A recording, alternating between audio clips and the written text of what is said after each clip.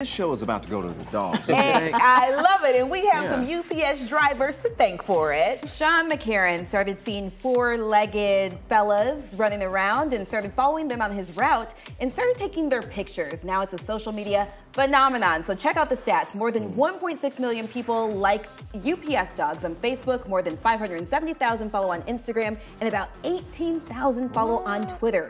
McCarron says eventually he'd like to sell apparel on his sites and use some of those profits to give to animal shelters. I love that they encounter friendly dogs because most of the stories we hear is it's not so good, right? These are evolved maybe dogs. we need to involve some dogs in our social media to grow that, right? Yeah, maybe that's what you guys want. Thanks for staying up late.